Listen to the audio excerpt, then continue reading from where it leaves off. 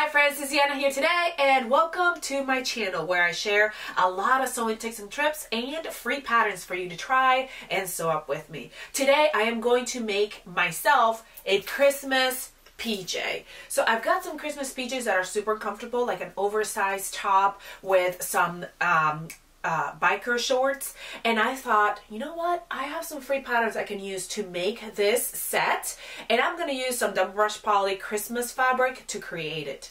So I'm going to be using the free adult PJ top by Ellie and Matt, the knit version. It's the gown version, and I'm going to be using the peg leg, the leggings patterns by Patterns for Pirates for the shorts. So I'll add the information on the information box where you can grab these patterns. Let's sew them up. Such a quick and easy sew. Let's do it together.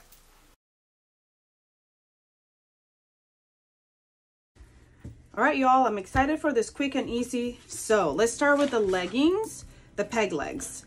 What I'm gonna do here is I'm just gonna separate them here, grab one of them, face them right sides together here at the inner seam, because each one is a leg.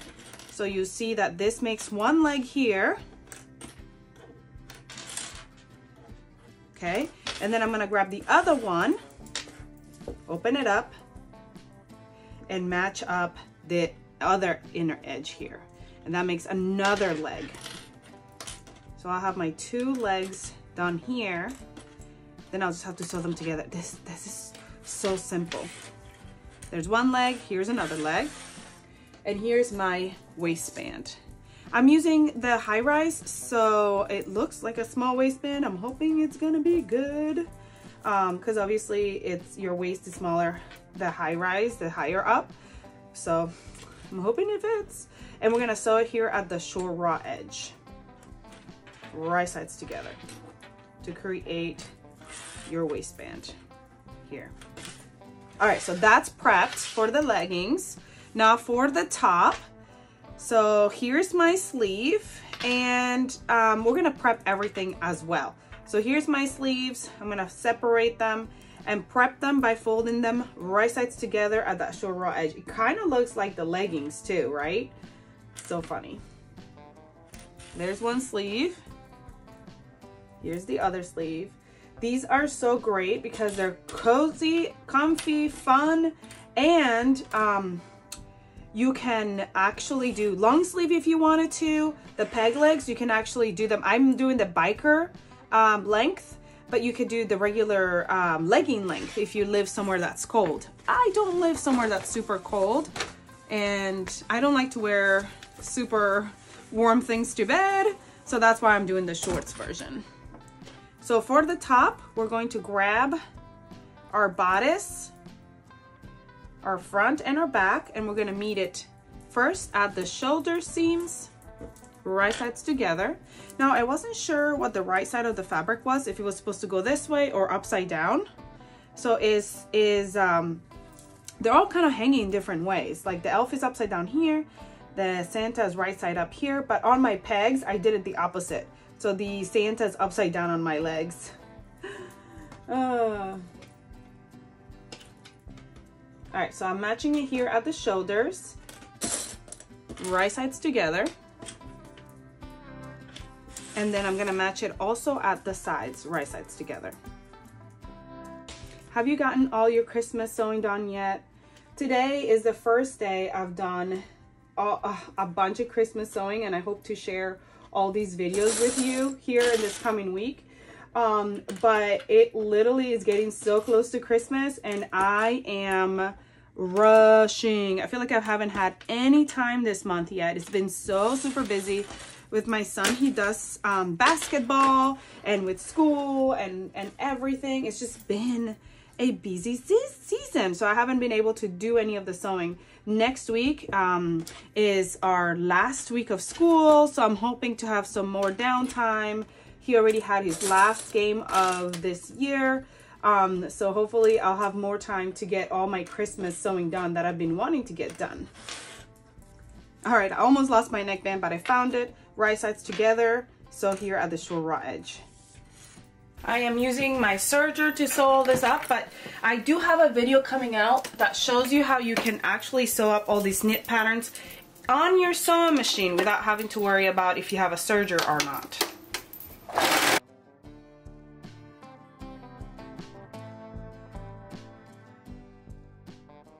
Alrighty, now everything is prepped and ready. Here's my waistband for my pegs. Here's my one leg. Here's my second leg. Actually, yeah, that's my second leg. Okay, I'm gonna put that aside, and what I'm gonna do is I'm gonna grab one leg and flip it right side out, and then I'm gonna fit one leg into the other leg and match up that crotch seam here, right at the crotch, and then go up the seam. And if you cut your pattern mirrored, this should match up. The rise should match up exactly. If your rise doesn't match up here, that means that you cut them the same way. You have to cut them mirrored. I also have a video coming here to show how to cut the fabric and what that means, like mirrored and on the fold and the double fold. So make sure you check that video out as well. Okay. So we're gonna sew that crotch seam, and then when we come back, we'll just have to sew the waistband and hem, and we'll be done with the leggings. For the top, we're gonna grab our top and we're gonna turn it. Well, actually, we're not gonna turn it. We're gonna leave it just like this. We're gonna grab our sleeves and we're gonna turn those right side out.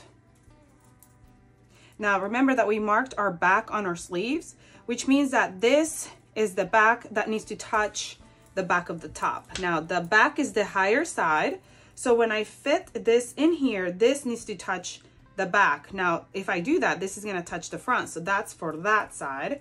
So this is the sleeve for this side. So I'm going to fit it into the arm side and match up this bottom seam here, that's the armpit seam, right sides together. And as you can see here, there's the notches for the back, and that's going to line up with the back of the top. And we're matching the raw edges all the way around right sides together. This notching here, that's gonna get cut off as I'm serging it on, because I just left that so I can mark it. That was just for marking.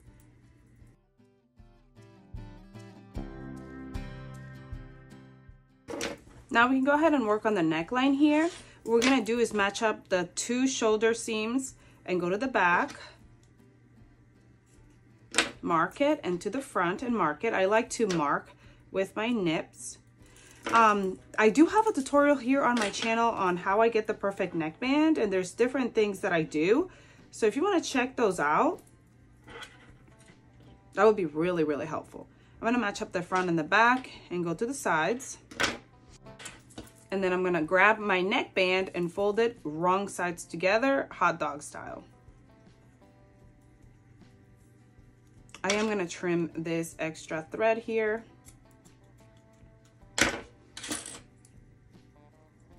And then I'm also going to quarter it by going from the back to the front and marking it. And then matching the front and back and going to the sides and marking them. And now I'm going to attach those quarters to the quarters of the bodice. Right sides together, starting with the seam at the back.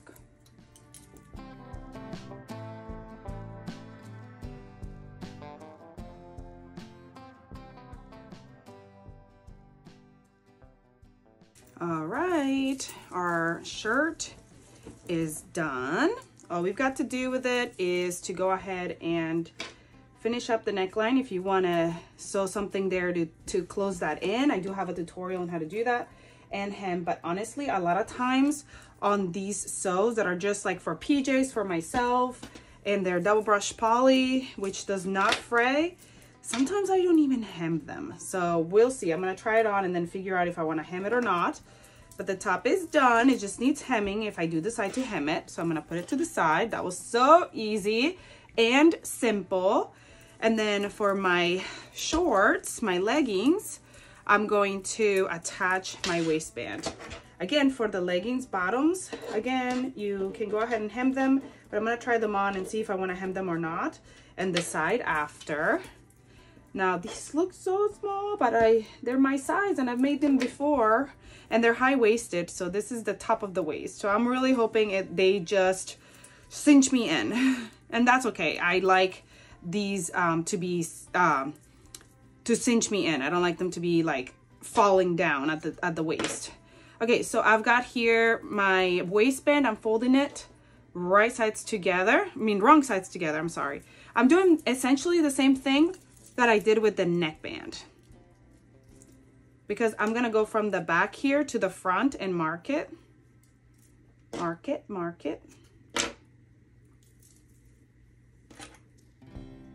and then match up the front and back and go to the sides and mark the sides. And I want to do the same for my leggings. Here's my front and back, and go to the sides. Oh, I already marked them. Did I? Thought I did. This one looks marked. Okay, so then I'm gonna fit my waistband and match those quarter points.